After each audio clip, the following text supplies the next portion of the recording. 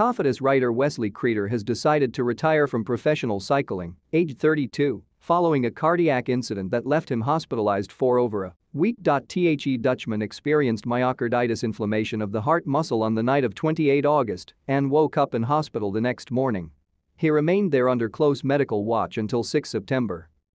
Following the ordeal, Kreder said he was so happy to be alive and ended his season. He has now been forced to retire. In a statement shared by Cofidis on Monday, Kreder said, "After my heart incident, I told myself I could return to the highest level and do races. But my doctor has informed me that the best and wisest solution is to stop.